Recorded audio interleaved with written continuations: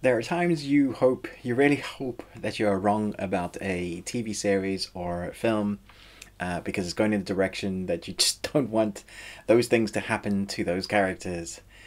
Unfortunately, I think I was right about where this was going, and it's making me very sad.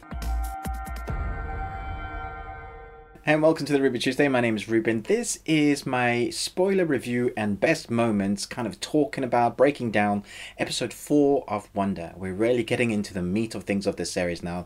The first 3 episodes have obviously been those black and white episodes with a bit of mix of color. We've seen Wanda and Vision living this sitcom universe, which has been very interesting. It's obviously had a mixed reaction.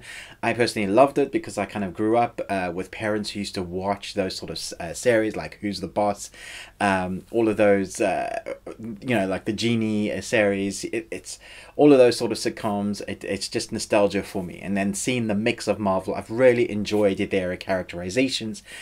But in the center of it, the theory for myself has always been, and again, spoilers, okay, the theory for myself has always been Wanda has gone through more than most tragedy than most in the, I guess, the Marvel universe. And so I always thought to myself, yeah, this is a concoction of her magic that she's created. It's not some big entity around the edges or someone's forced them into this. This is Wanda because she lost her brother in Sokovia when they were fighting Ultron.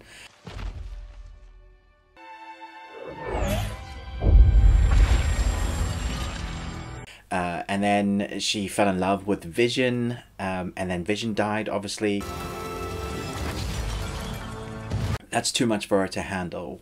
There's been some like major characters that have died, you know, the Thanos clique or the reverse of the Thanos clique didn't bring everybody back, or some people just died permanently. So we have obviously the Tony Stark moment. I am Tony Stark. Oh gosh, Tony Stark, what the hell is that character? Tony Stark. And so obviously we were still hurting, we're reeling from that. So I was really hoping that this wasn't the case, but this episode definitely shows, I think, that it is all Wanda and the fact that Vision is still dead.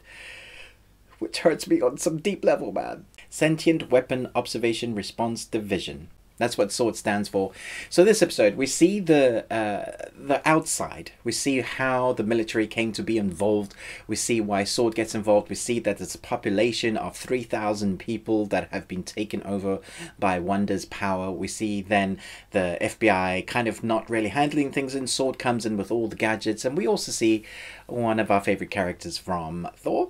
Dr. Lewis jumps right in there with cosmic radiation theories, and she is the one that picks out or manages to find this thread, this TV show in an old TV, which is very apt, which I really like. She's asking for coffee. Is she ever going to get her coffee? Loved her character in this. I'm hoping that she is in it for the rest of the series. I think she's very good as that character, that geeky, really smart, intelligent, beautiful character. Was great to see her in this. One of my favorite moments was seeing her in this. The other was the Wonder Punch. Obviously, when we have that counter reaction, we see it from one side, inside, and now we've kind of seen it from the outside, but now we see that moment when the screen goes back to its normal aspect ratio for what we normally watch now, rather back in the sitcom days, and she does her magic and pushes her through multiple walls and then out the field, which she's obviously created. And that is the moment when we see Vision come back in, and he's black and white and his head is caved in and there's no life there. Gosh, seeing him like that was quite a shock, and I was like, yeah, that confirms it to me. She's created this world, this small tiny city world where she's basically kidnapped 3,000 people. Her magic is immense.